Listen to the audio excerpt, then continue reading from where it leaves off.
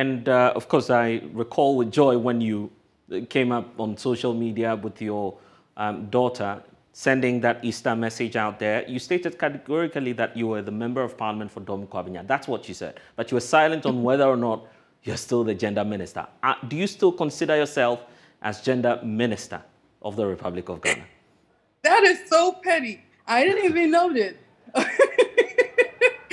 Because, you know, there's a difference in our, with government, the executive power and the parliamentary duty that I have. And at that time, I had sent out things that I had to send out to the religious leaders in my constituency. And so that video definitely was for the constituents. And so I restricted myself to the people of Dome-Kwabenya. And as the president of the republic, he will wish the whole country. So that's the difference. And that's the reason why you didn't hear me mention. Right.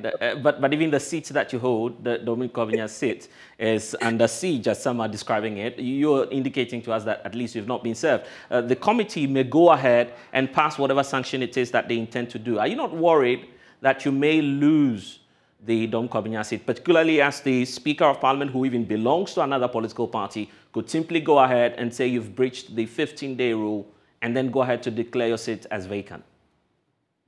I am not worried because I am very, very prayerful, and I don't believe only in the physical. I also believe in the spiritual.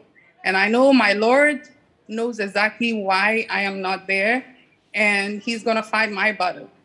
So